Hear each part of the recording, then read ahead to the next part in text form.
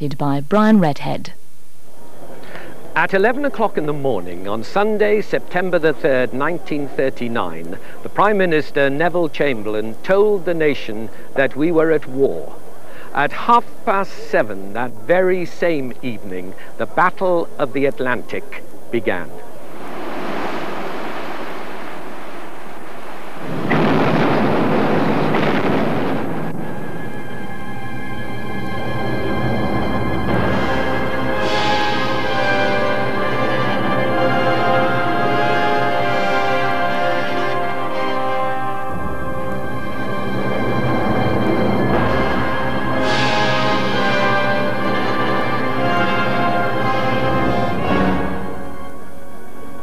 The Battle of the Atlantic lasted for almost the whole of the Second World War, but 50 years ago today, on May the 31st, 1943, the Allies knew that the battle had been won.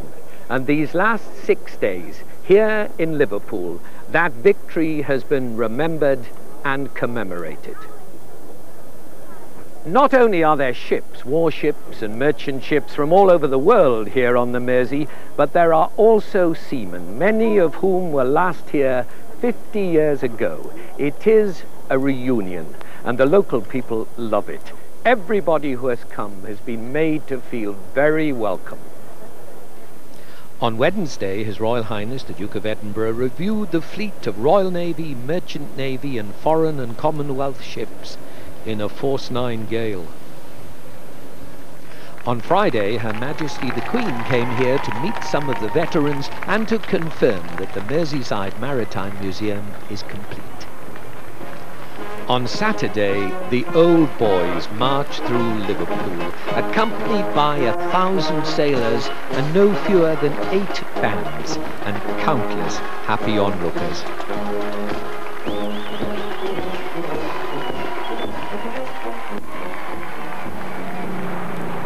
And that afternoon, the Royal Air Force and the Royal Navy staged a fly-past of aircraft, old and new. And yesterday, in the Anglican Cathedral, the Prince and the Princess of Wales and the Prime Minister attended the official service of commemoration with the veterans.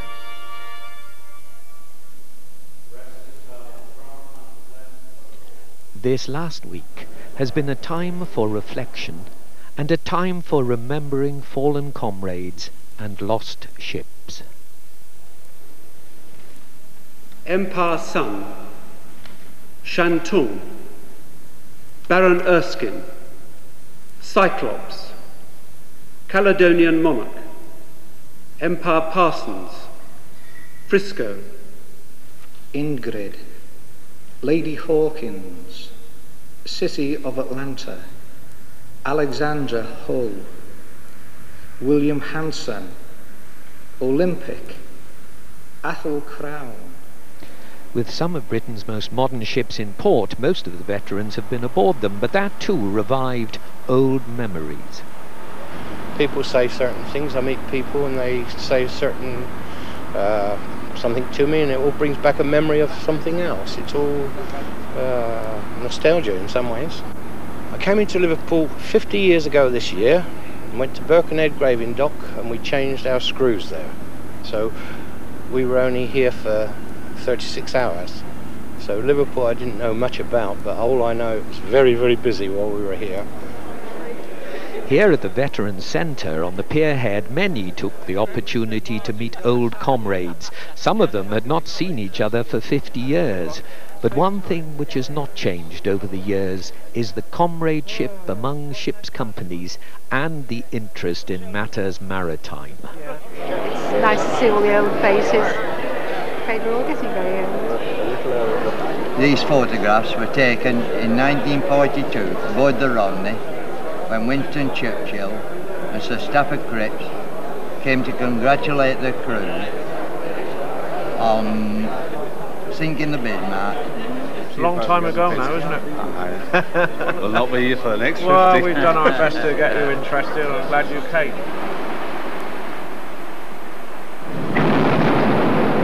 The first ship to be sunk in the Battle of the Atlantic on September the 3rd, 1939, had set sail from Liverpool the day before. It was the passenger liner Athenia, and she was sunk by a U-boat with the loss of 112 lives. The loss of life in the 1 in 5 merchant seamen died. In fact, more men in the Merchant Navy died in the war than in the Royal Navy, the Royal Air Force, or the Army. But it was the price of keeping the supply lines open. Churchill said that the only thing that ever really frightened him during the war was the U-boat peril. During the Phoney War until the early 1940s, Atlantic operations were controlled from Plymouth, but Plymouth was being heavily bombed, and Churchill ordered a move to the port of Liverpool. A very sensible choice, because Liverpool was not only a flourishing port, it was the very heart of the Atlantic shipping organization, and what is more, it was well away from the invasion-threatened south coast. It was to here, in this basement deep underground in Derby House, Liverpool, in a cellar reinforced to withstand a direct hit from a 500-pound bomb, that Admiral Sir Percy Noble and his commanders moved to direct the operations of the convoys and also to direct their defense. And on February the 7th, 1941, Liverpool became headquarters Western Approaches, and that was a double first. It was the first headquarters of a combined operation involving the activities not only of the Royal Navy but of RAF Coastal Command, and it was the first headquarters of the international operation in the Battle of the Atlantic. The Allies came in, first the Canadians, followed by the Americans. Number 15 Group RAF Coastal Command made its headquarters here alongside the Royal Navy. Air Vice Marshal J.M. Robb was in charge of Coastal Command here in 1941 with 11 squadrons, all based down the west coast. This room was top secret. Sworn to silence, the Wrens working here would keep the maps and charts up to date, synchronized minute by minute over open telephone lines with those in the Admiralty in London. Churchill used the information to direct the policy of the Atlantic War from the underground cabinet war rooms. Ships were plotted, the convoys were arranged, and a situation report was made out daily, which named the number of the convoy, the names of the ships that were in that convoy, the destination and where they rendezvoused with other ships.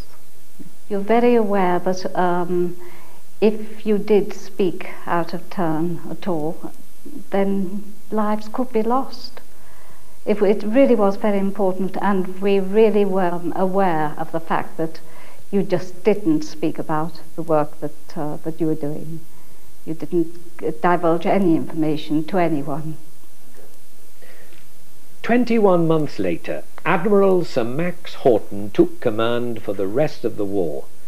Now, he was a character. He'd been a submariner in the First World War and was the first person ever to sink a ship from a submarine. Horton had a hot line to Churchill. He used to ring him every day. Now, Horton was a difficult man, but he and Churchill got on famously, and so they discussed not only tactics but the whole strategy of the battle. Derby House contained the most modern equipment of the day and was part of a vast intelligence gathering network embracing Russia and Iceland, America and the West Indies, West Africa and the Azores. This headquarters commanded all Allied sea and air warfare over 12 million square miles of the Atlantic, from south of the equator right up to the Arctic Circle, and of course the convoys to Murmansk. The simple truth is that during the war, Liverpool was the working headquarters of the Royal Navy. After the war, Admiral Sir Max Horton was honoured not only by this country, but by France, Russia, Holland, Norway, and the United States. And when he died, he was given a state funeral in Liverpool, and is remembered by a plaque in the Anglican Cathedral. Derby House also contained the world's first anti-submarine warfare school. 5,000 officers, from sub-lieutenants to admirals, passed through the school, learning how to defeat U-boats with modern weapons. Among them, Sub-Lieutenant Philip Mountbatten, RN. Last Wednesday, 50 years later, His Royal Highness Prince Philip, Duke of Edinburgh, aboard the Royal Yacht Britannia in stormy seas, reviewed a fleet of 33 Royal Naval, Commonwealth and international ships anchored off the coast of Anglesey.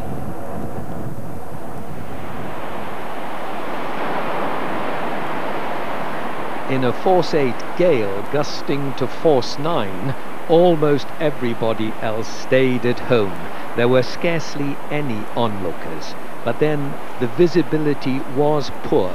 It was not a day for casual ship spotting.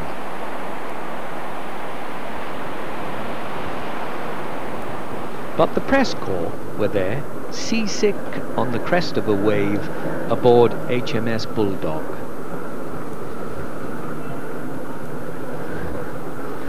This was indeed Atlantic convoy weather, but then the merchant seamen recalled that they always welcomed such weather during the war because it kept the U-boats deep underwater. And the RAF were above it all.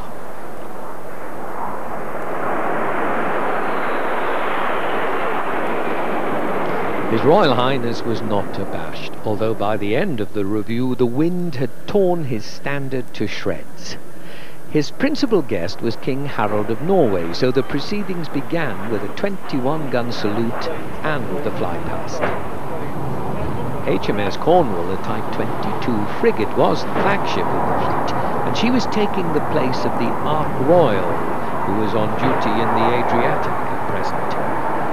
Anti-submarine Nimrods from RAF Kinloss flew over.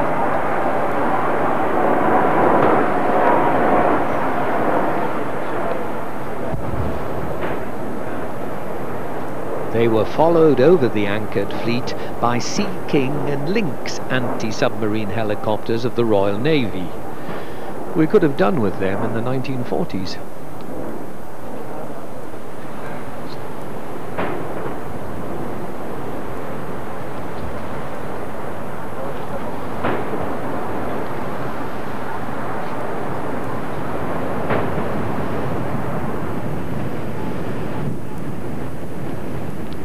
The Royal Yacht then sailed along the lines of the anchored ships. King Harold was in the uniform of an honorary colonel of the Royal Marines. The crew of the United States ship Deo, an American anti-submarine destroyer, manned the side as Britannia passed. Deo too was standing in for a sister ship, the Moosbrugger. Indeed, 8 vessels from members of the NATO Standing Naval Force Atlantic, who had hoped to be here, have gone to the Adriatic.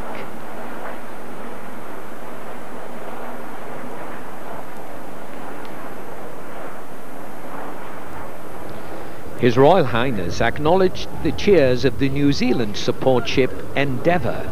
She had come 13,000 miles to be here.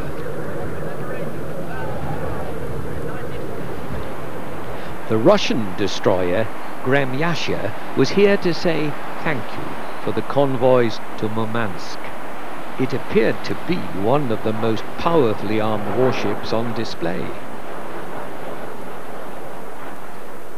And the royal party was also much taken by the Brazilian anti-submarine frigate Defensora. She was built in Britain 20 years ago.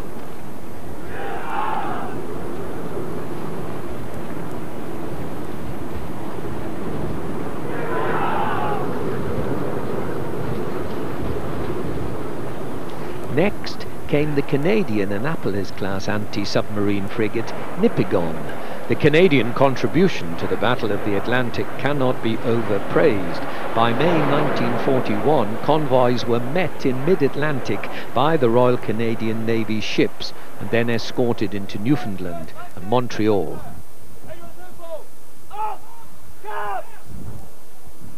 Liverpool, not the port but the ship, was Britannia's next port of call. And the crew were of one voice, in triplicate.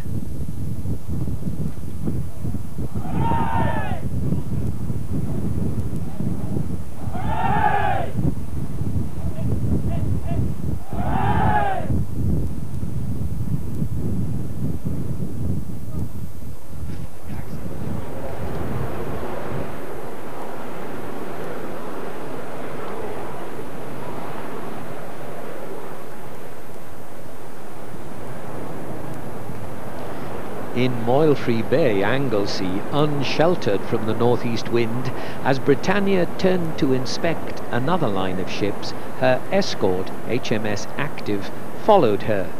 In this sea, hyperactive. Shining white in the grey water, the US Coast Guard cutter Galantine, itself another powerful anti-submarine vessel, also greeted His Royal Highness.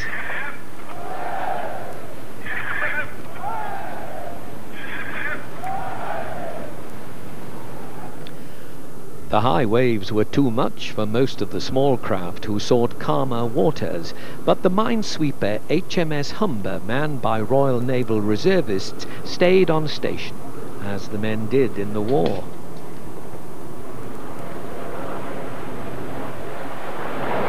Four out of every 5 sailors in the Battle of the Atlantic had been called up from the Royal Naval Reservists, their task to protect the merchant fleet. We had 2 torpedoes fired into us. Fortunately, the cargo didn't catch fire, so we were able to lower the lifeboats, get into the lifeboats and pull away. But my memories were of sitting in the lifeboat and how poignant it seemed to see our ship going down, the cargo going that we'd struggle to bring across. Our personal belongings were going down as well. And then there was the final bang when the cold sea water hit the boilers. A rather very sad time.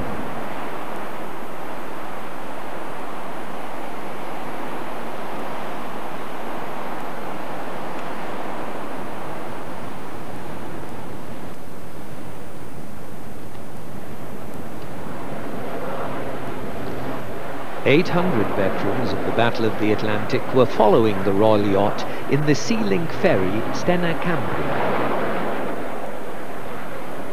There were a few other merchant ships in the review and many comments that we could do with a bigger British merchant fleet now. At the end of the review, Britannia and the other vessels of the fleet set sail for Liverpool.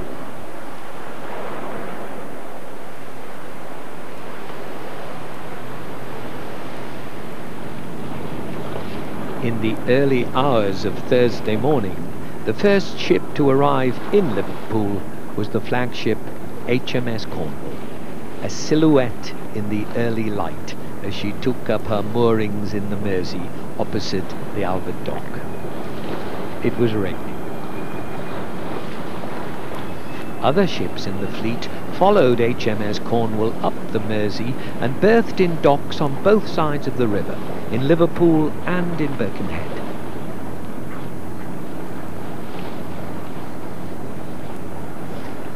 It was a grey dawn, but imagine what it would have been like in the blackout. And HMS Cornwall certainly looked at home, moored in front of the Liver building. It was already daylight when the Royal Yacht Britannia arrived at the pier head, but it was still raining.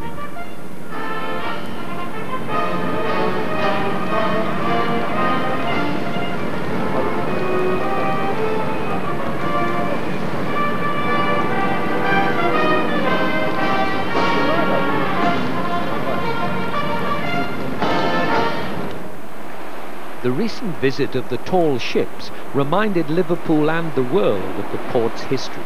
In the 19th century, it shipped emigrants to the New World and exports to the whole world.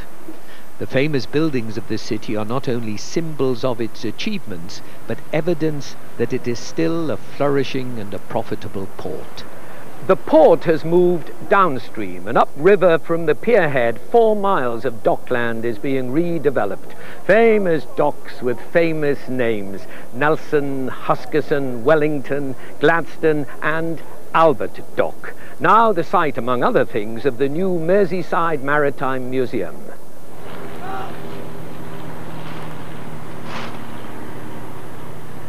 A Royal Naval Guard of Honour of 96 officers and men with the Queen's colour, the white ensign, greeted Her Majesty the Queen when she arrived here in Liverpool on Friday morning. The Guard was under the command of Lieutenant Commander Hawley.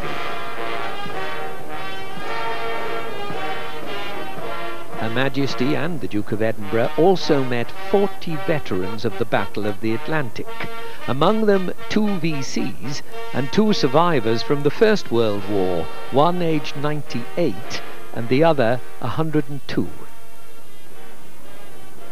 They also talked to local people in the crowd, many of them veterans too. The chairman of the National Museums and Galleries of Merseyside, Sir Leslie Young, then invited Her Majesty into the museum, and 8-year-old Helen Hope presented the Queen with a bouquet, and she told her that she was dressed in the manner of girls of 1854 in Liverpool. But once inside, the Queen unveiled a plaque to mark the completion of the Merseyside Maritime Museum.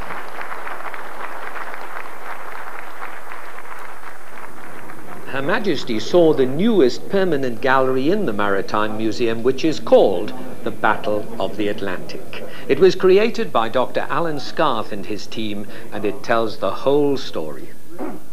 The first thing you learn when you come into this gallery is how much we owe to the Merchant Navy. They made literally thousands of Atlantic crossings, and at first they had little or no armament to protect them. A ship was lucky if it had a single gun like this. And remember that the Germans had U-boats and battleships and magnetic mines. And magnetic mines were a particular hazard, because a ship would cross the Atlantic, feel that it was almost safely home, and then a new hazard. We pulled into Newcastle because we were going down the coast to London to Purfleet with the cargo of oil, you see. And they brought about 200 sailors come aboard, carrying about 4 inches of copper wire, and they degouged the ship, you know, made it so for these magnetic mines, you see. And we went down, got down to London and sailing up the Thames, and the ship in front of us struck a mine, and she was burning for about 4 days. The Germans had fast new battleships with superior firepower, and their presence in the Atlantic not only threatened the supply lines, but also diverted the Royal Navy from defending the convoys, because they had to chase those new battleships, and indeed they sank the Bismarck and the Tirpitz. And then there were the U-boats, the most serious threat of all to our merchant shipping. By June 1940, the German U-boats had already sunk 200 ships in the Atlantic. And the men who commanded them, men like Kretschmer and his colleagues, were great German folk heroes. Hitler built no fewer than 1,000 U-boats, though fortunately in the end we sank more than half of them. But if you come here and you look in this periscope, you can see exactly what the U-boat commanders saw when they were attacking our convoys. You could get a fix on their radio transmission, and because the shore stations also got a fix, and we'd get the signal saying, you know, a U-boat has reported your convoy. So what you knew then, you had to come to a higher state of readiness from cruising stations. And then of course that first one would home others in, and gradually the pack would gather, and then the fun started. Or in the early days, say 1942, 41, 42, there were only 5 and 6 in a pack. They didn't have so many. Later on, 43, late at the end of 42, 43, there were 20 in a pack. In fact, one of my worst moments was receiving the signal from Liverpool. There are 40 U-boats in contact with your convoy. The stomach hit the deck. In fact, there's only 39 made contact. One got lost and didn't find us, but still, 39 was quite enough to handle.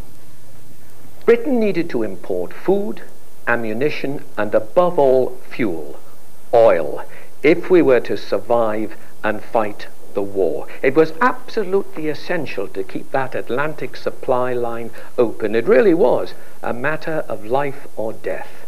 There was a moment in the darkest days of the war when we only had enough oil for the Navy for 30 days.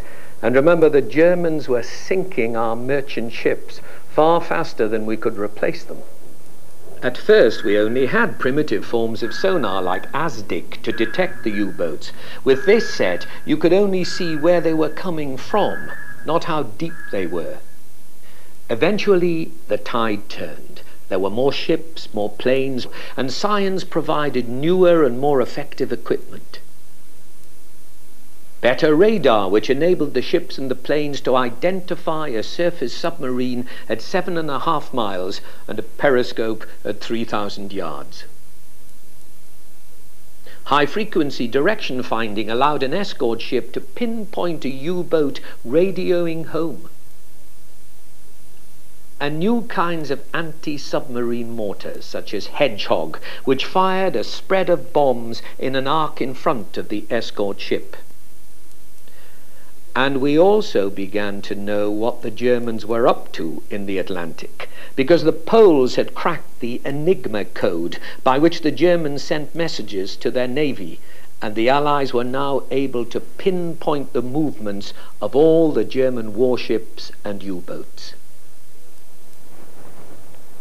One of Liverpool's great heroes was Captain F.J. Walker, Johnny Walker, who commanded an escort group from his destroyer HMS Starling, and he devised the best tactic of the war for killing U-boats. He called it the hunter-killer, and he would say, "A hunting we will go." He had a knack, Walker. He was uncanny with his... there must have been some kind of format laid down which the German officers and the British officers had given any given circumstance. And Walker would say now, the textbook would tell this fellow to do this or that. But he's going to be smart, this fellow, and he's not going to do this or that, he's going to do the other. So we'll do the other. And it paid off. He was a marvellous tactician. Apart from that, he was a lovely man. He did all he could to help you. Johnny Walker sank 26 U-boats, 2 on one morning, or so they say, and when he returned to Bootle from his Atlantic adventures, thousands turned out to welcome him home. A lot of the Wrens went down to, those who perhaps were off duty, went down to the pierhead to welcome him home, and he too was delighted with the reception, so much so that he arranged a party for us with his wife, a dance and a buffet meal. They said that he had the Nelson touch. His bravery, his tactics, and his ability to inspire his crews set him apart from other men, and he rapidly became a local and indeed a national hero. In July 1944, Johnny Walker was exhausted and he died of a stroke. In 1964, an association of his old boys was formed, and they have met in Bootle regularly ever since. On Friday afternoon, they gathered in Bootle Town Hall to meet the Queen.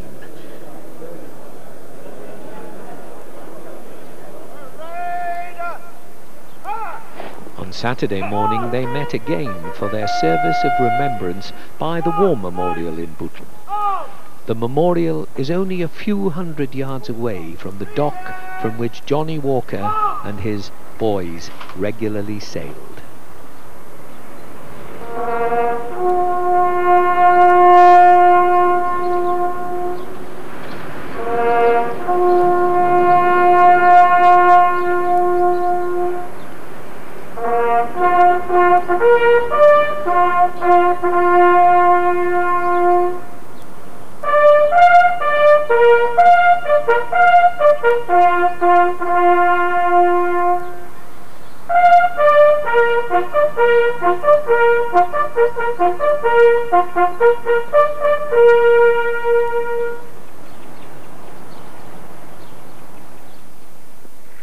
As early as 1940, Churchill had instructed RAF Coastal Command to cooperate with the Royal Navy to take care and protect the Atlantic convoys, and as he put it, to prevent them strangling our food supplies. And that cooperation was crucial. The Germans never achieved it. The German Navy and the German Air Force couldn't agree on anything. Perhaps their commanders disliked each other. But we, in a curious way, were relearning a lesson of the First World War, which is that one of the most effective ways of dealing with submarines is to use aircraft. I suddenly found a blip, and I homed the aeroplane onto this blip. And it was a very, very clear blip. Suddenly went, and I thought to myself, how could it, unless it was a submarine and it, submerged? So I said, right, we'll go away for half an hour, which we did. And then we came back towards the same point, carefully up moon so that one could see it. And the blip came up again, and I got frightfully excited. Oh gosh, here we are. And we got closer and closer. The blip stayed there, and I told the chap to get the boat lower and lower so that we were ready to drop these depth charge things. And sure enough, there it was, a submarine on the surface. And so, from here, Derby House, RAF pilots went on mission after mission over the Atlantic. They flew no fewer than 786,928 flying hours. Every mission planned, plotted, and controlled from here. It was perhaps with that in mind that almost 250,000 people lined both banks of the Mersey on Saturday afternoon and lifted up their eyes to witness a commemorative flying display. Both ancient and modern aircraft took part. 5C Harrier vertical takeoff jet fighters opened the show, illustrating the long tradition of navalized land aircraft serving with the fleet. They were followed by some sailors who'd come ashore, former Navy buccaneers now with the Royal Air Force. Also based ashore, but with eyes firmly fixed on the sea, 3 RAF Nimrods, the modern successors to Coastal Command's search and anti-submarine aircraft. We let off a smoke flare, you see, which drifted downwind. And as soon as the aircraft saw this, he turned round and came right down and flew. And we were very thankful to see that it was a Liberator bomber, actually. Well, he circled round, signalling to us. And then he dropped a bag which burst as soon as it dropped. He tried again, and we managed to retrieve that bag. And in it was a message which read something like this: a destroyer will be with you well before dark, about 1600 hours. Best of luck, drop us a line when you get back. And it was signed by every member of the crew. The modern equivalent of the wartime Liberator is probably the P-3 Orion. This one is from 333 Squadron, Royal Norwegian Air Force. And then, from the west, flew in a real vintage bomber, an American Boeing B-17, a flying fortress, the first of the historic aircraft on display. Though an excellent bomber, the Flying Fortress lacked the range to be a truly effective Coastal Command aircraft. It could only fly 1,200 miles, but nonetheless the crowd loved seeing it. This, the Sally B, is a privately owned memorial aircraft, one of only 2 Flying Fortresses still flying in Europe.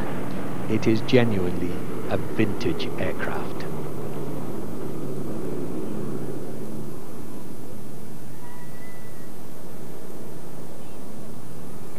Next came a Spitfire, a Supermarine Mark II-A Spitfire from the RAF's Battle of Britain flight.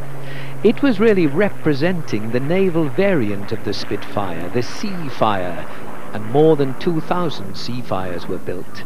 Launched from flight decks and coastal airfields, they brought relief to many convoys harassed by the Luftwaffe's anti-shipping Condor bombers. This Spitfire was flown by squadron leader Chris Stevens, who was a former Lightning pilot. The Seafire had an arrestor hook for deck landings and folding wings to fit into an aircraft carrier's hangars. Its weakness was a very narrow undercarriage, which is something of a handicap when you're trying to land on a rolling ship.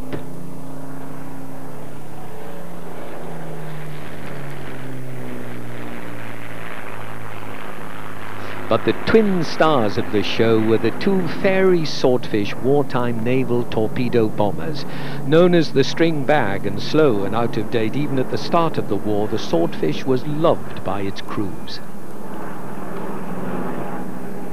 That was the joy of the Swordfish. You literally, you could land so slowly when she was light that unless you had to run straight into a brick wall, even if you did, the engine went through the wall first and then you followed the through the hole.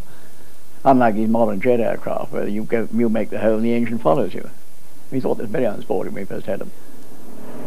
And that single engine, the Bristol Pegasus radial engine, kept the Swordfish flying in theatres of war from the Arctic Circle to the equator.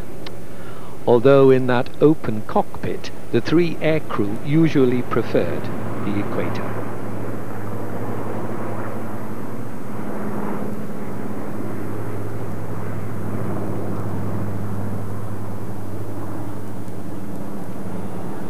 The consolidated PBY Catalina flying boat, developed pre-war by the Americans, came to be similarly loved by British Coastal Command.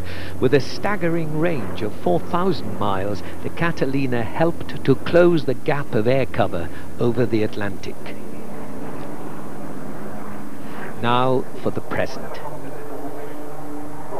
Anti-submarine and rescue Sea Kings joined naval lynxes for a fly past, an air-sea rescue and an anti-submarine display.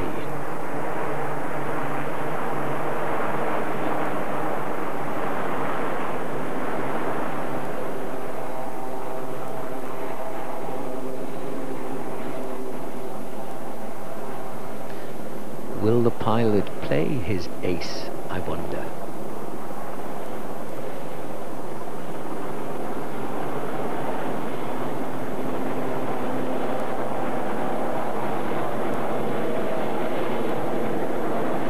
Long wait on the wire is a dunking sonar sniffing out a submarine. But the two Swordfish, the only two still flying in the world, said farewell.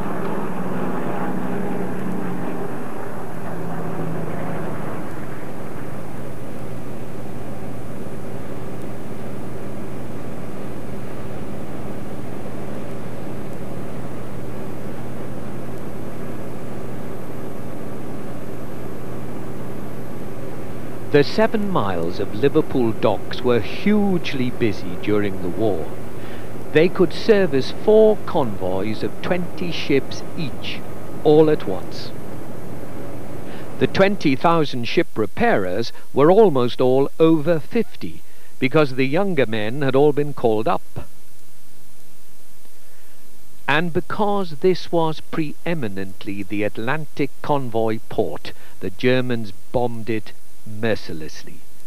In the Blitz in the first fortnight of May 1941, only 1 in 4 of the mooring bays was left working, and more than 3,000 people were killed. But the people of Liverpool did not succumb to self-pity. They knew that they were a target precisely because of their crucial contribution to the war, and they were determined to keep Britain going through those dark and difficult days. And not just this country. Every sailor coming up the Mersey is familiar with the Sailors' Church, the parish church of Liverpool. In thanksgiving for those who served our nation in the Second World War, and in particular remembrance of those who sailed in the Arctic convoys, we come to dedicate this place. In the faith of Jesus Christ, we dedicate this plot of ground to the glory of God, in the name of the Father, and of the Son, and of the Holy Spirit. Amen. May the Lord of his great mercy watch over this great city of Liverpool. On Wednesday afternoon, a new chapel, the Maritime Chapel, was dedicated by the three church leaders. We acknowledge the great importance of the maritime community in Merseyside, both in past ages and in the present day, and the significance of this church within the port of Liverpool. It is therefore fitting that there should be a chapel set apart for seafarers and all who serve this port, and that it should be dedicated ecumenically. Peace be to this house and to all who enter it. We dedicate this chapel in the name of the Father, and of the Son, and of the Holy Spirit. Amen. On Sunday morning, a fanfare greeted the arrival of the Prince and the Princess of Wales at the service of commemoration in the Anglican Cathedral.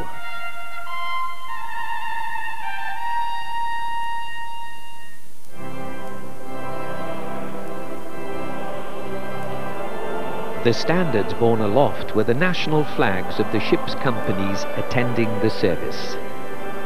The bound record of Western Approach's command was laid upon the altar.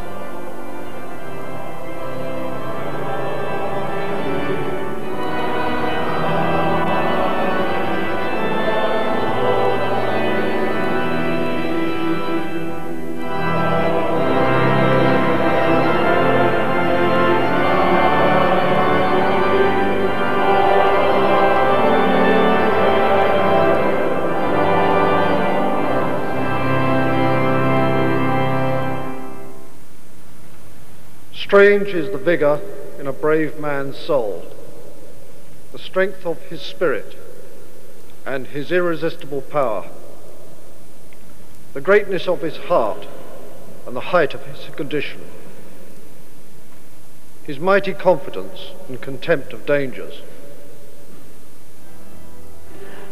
Those were Max Horton's favourite words.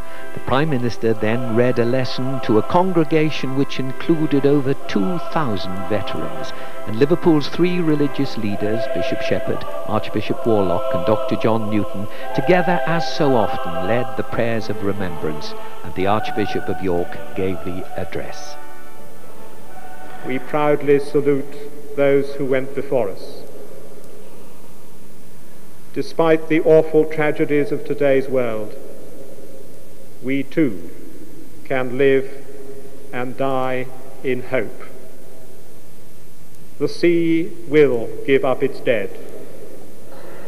Beyond the abyss lies the promise of new creation. The Red Ensign led the final procession, because these last few days in Liverpool have not only been an act of remembrance, but something to remember.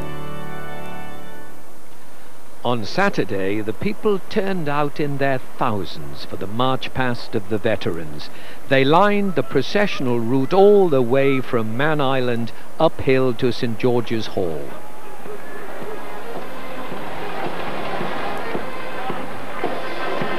The march past was led by the band of Her Majesty's Royal Marines, Portsmouth. The new Lord Mayor of Liverpool, Councillor Michael Black, took the salute in Derby Square.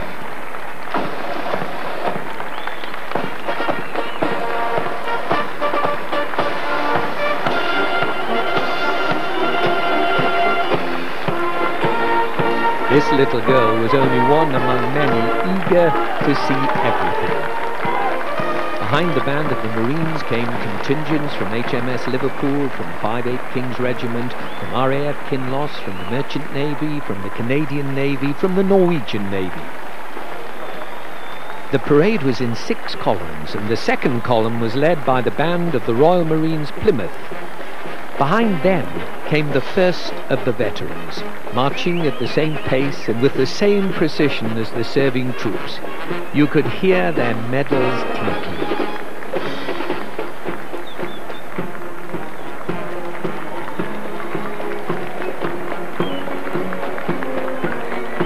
There were 8 bands in the parade, 1,000 sailors and 3,000 veterans.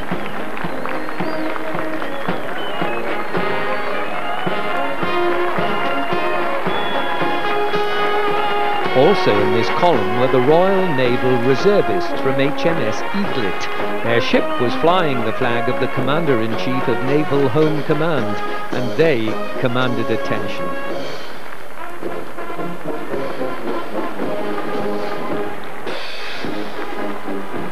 Sailors from the South African ship, the Drakensberg, reminded everyone that South Africa was an ally during the war.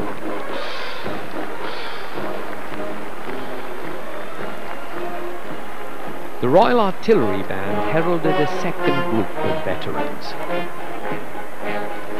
Many more had come to march than had been predicted, and many were marching alongside old comrades and shipmates whom they'd not seen for years, and they were overjoyed to be reunited.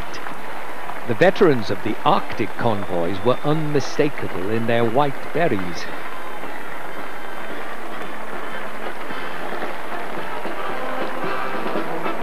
Not far behind them was the North Fleet Soviet Band, here to thank the men in the white berets for bringing Russia its supplies during the war.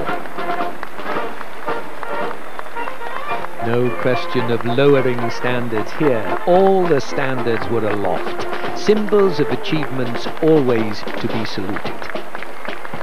And in the ranks of the veterans, men from Canada, from America, from Australia, heroes all. As this group arrived at St. George's Hall, 4 more bands were still marching, among them the Central Band of the Royal Air Force.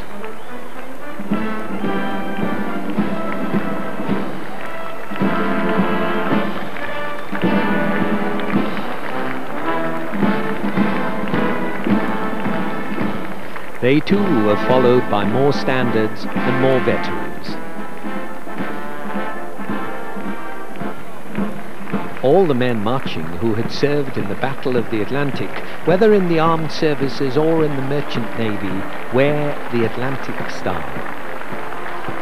Marching with them were war widows and old dockworkers, all united in the knowledge that at last, after 50 years, the country has fully acknowledged the debt we owe them. The Battle of the Atlantic was fought to save the nation from starvation. If we had lost that battle, as Churchill himself said, we would have lost the power to carry on the war and to save ourselves. It was in every sense a combined operation. The victory was accomplished by the cooperation of everyone involved, the armed forces, the merchant seamen, and the civilians themselves here back home. And you know, I believe that we won simply because we relied upon the skills and the endurance and the stubbornness of individual people.